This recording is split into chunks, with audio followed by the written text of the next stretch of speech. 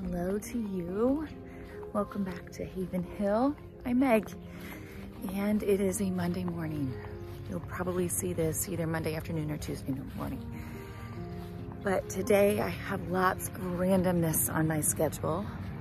But my first thing was to go check on my sheep. Yesterday, we think Tallulah had some bad hay. Although I see her sneezing. I actually had a little scare with her. You okay? Hey girlie, and she's fine. She's out of her shelter. We couldn't get her out of her shelter and we had a hard time even getting her up. Which, if you're new to this channel, when we had our first two sheep, Winnie and Wonder, it happened with Winnie as well in the spring. I also thought maybe she'd grazed too much, but I don't think that's what it was. So anyway, hello lovelies. I think they're doing much, or she's doing much better today. Do you want to say good morning? Are you getting a spring? Oh, I like seeing you climb up there. Are you getting a spring cold?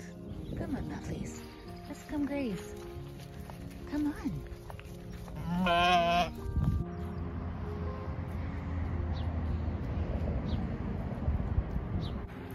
Yesterday afternoon, when we let her out of their paddock to graze, when we're home right now, before the garden is all set, I'm letting them graze all over when we're out with them and whatnot. We got her up.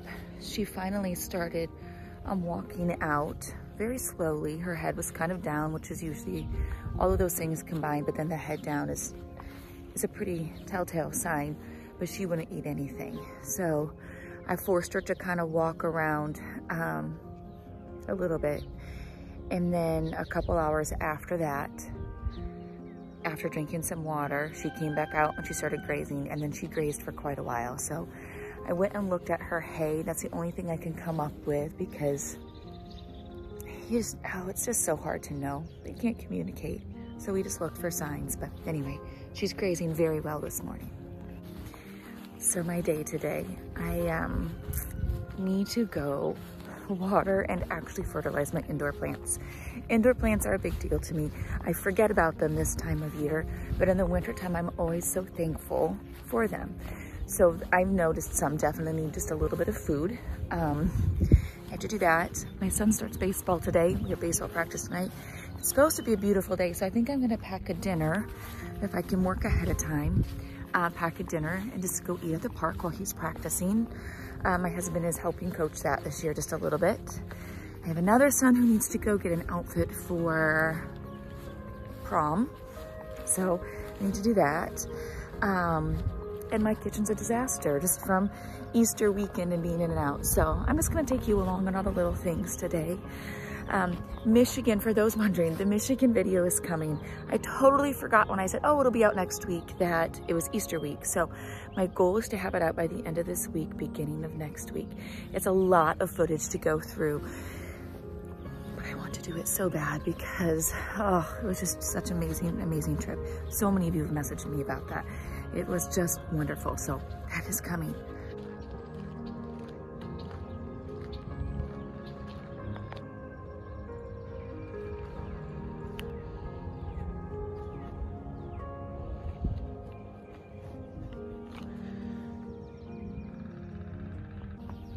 This past weekend, other than Easter, which is one of my most favorite holidays that we celebrate, my husband and son, one of my sons, aerated all of our yard, not all the acreage, but a lot of what we mow. I planted my radishes. We also rented a sod cutter for our new garden space, because I'm trying so hard in the new space to do a test round. Our soil is quite compacted just from the horses that have been on it.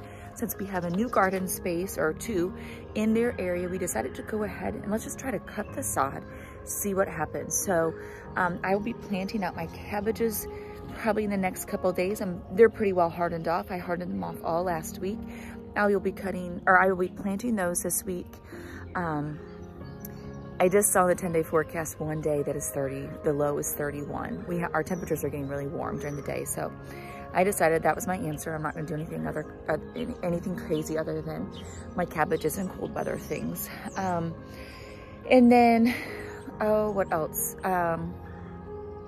Yeah, I need to show you, I'll give you a tour of the greenhouse. I'm gonna do that this week too.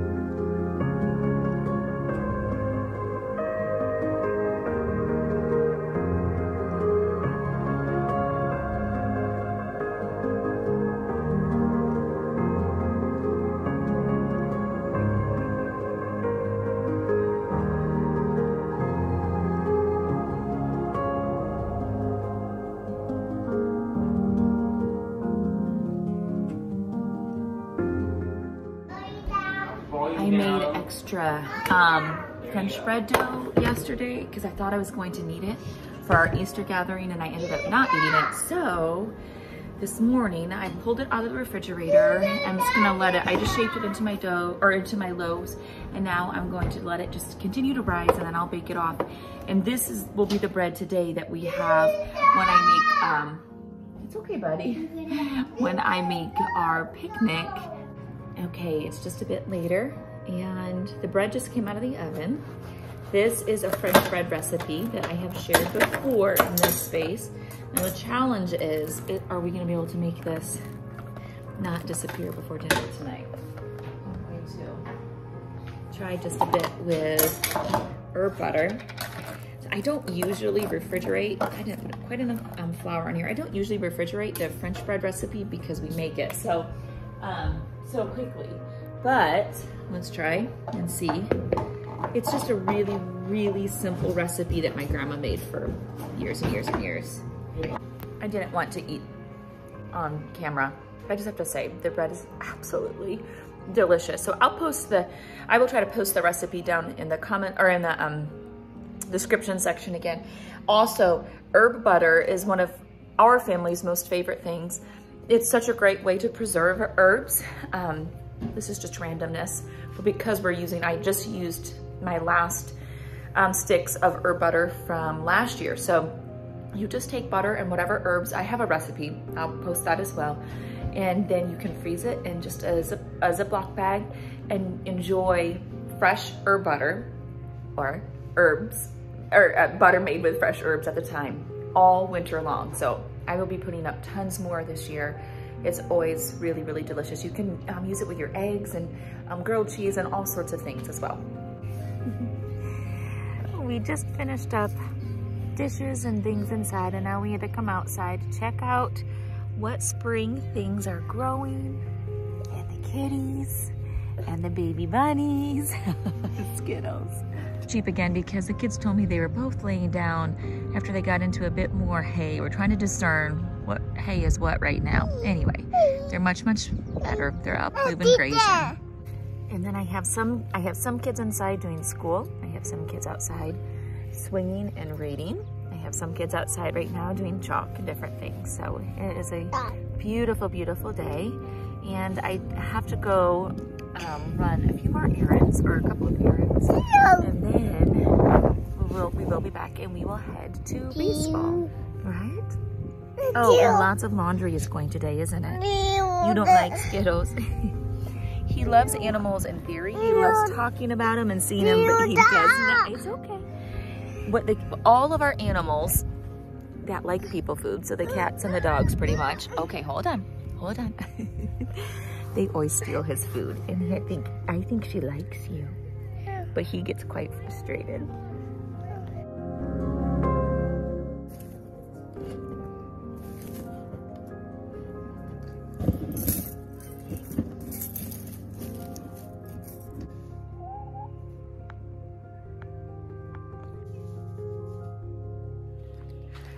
On any given day right now, we're getting anywhere between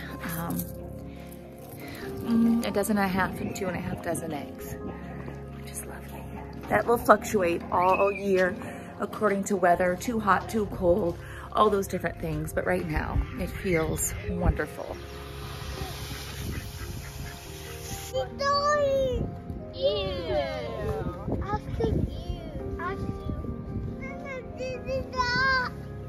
It is much later in the afternoon. I got back from shopping with my son for prom.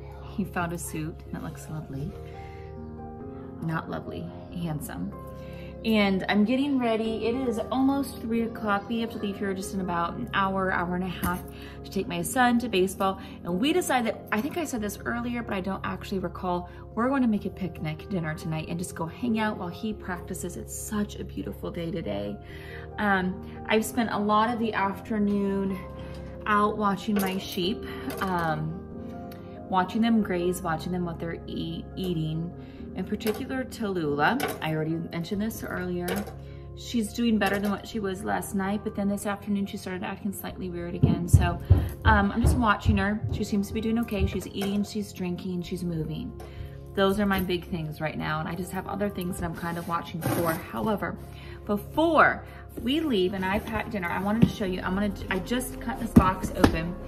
This is a package I've been waiting for. I am so excited. So if you are new in this space, I'm an artist. At the heart of who I am, I just love art, whether it's in the garden, whether it's photographs, that's my medium that I do, whether it's painting. I follow a lot of painters on purpose because I'm so inspired by them anyway. So there is a painter. Her name is Wendy Brightville. I will tag her below, but she might be on YouTube, but I follow her on Instagram and of course Etsy. Anyway, a while ago I ordered this. I have had this on my list for a while. I have a couple of spots. I'm not sure exactly where it's gonna go, so you're gonna have to stay tuned for that, but this just came in. And I'm so excited. This right here is the reason why I keep my walls white or neutral at least. No, they're not all white. Oh, I don't want to take that off. It's just on plastic. This is an original painting by her. I will show you when it is up on the wall as well, because you can't really see it, but like her markings, her markings are on here. Her paint strokes are on here, and I'm just so excited to get this up. My style, I've shared this before, is very much bohemian farmhouse are the two words that always come to mind. I love old things, I love vintage things, I love antiques, but I also love the whole bohemian element of things that are handmade, of things that have color, of things that have texture. So that's always what I'm looking for. And when I saw her list this, I jumped on it because I am so excited to have some of her artwork up on my wall. So anyway, I had to share that with you today because it literally came in less than 5 minutes ago.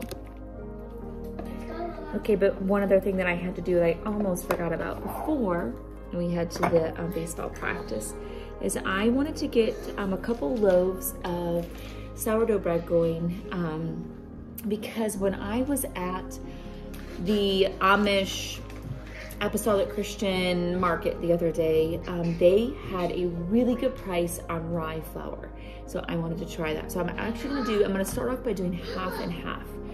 Half rye flour, half, I'm just adding my salt right now. Half rye flour, half regular, and just see how it tastes. I wanna start introducing other flours that are just a little bit more complex, add a little bit of a different flavor. So that is the other thing that I am doing this afternoon. Oh, it's okay, just a second. It's okay, you just have to go ask her before we head to baseball.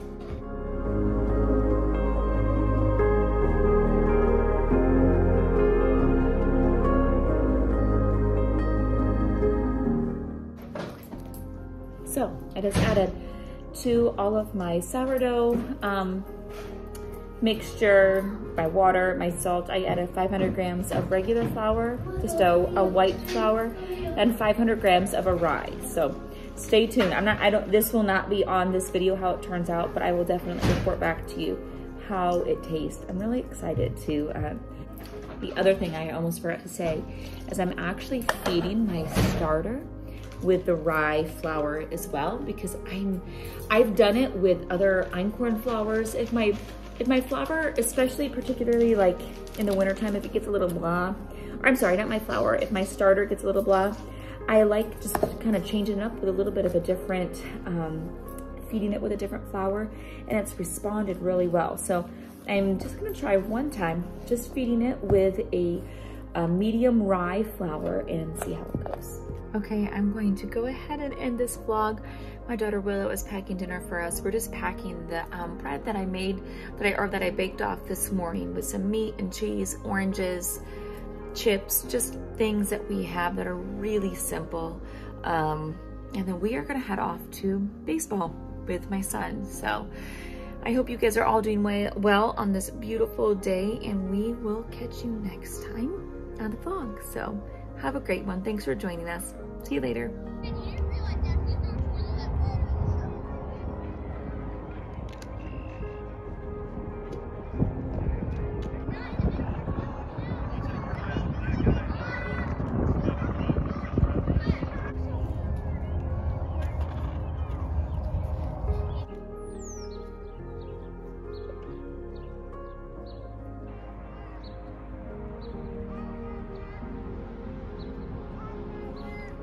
Hi, buddy.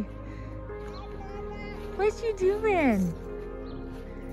You coming to say hi to your sheep? Yeah?